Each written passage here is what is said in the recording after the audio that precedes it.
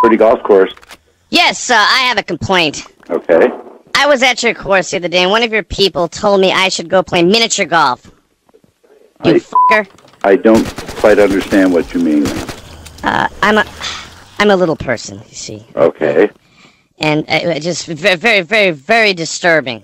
Yeah. Was it a male or a female? It was a male, of course. Uh-huh. He asked me what my handicap was in a very, very condescending way, and I'm very upset. I don't blame you. I know who it was. Do you tell normal people to go play giant golf? Of course not, because there's absolutely no excuse for that kind of attitude, let alone rudeness. He really, really spoke down to me. Yeah, that's terrible. He told me to take my little balls and go elsewhere. No, That's crazy. I am telling you that if I were you, I would call. Okay, what is your name, sir? My name is Dick. My name's James Dickson. I mean, I stood behind the counter for 20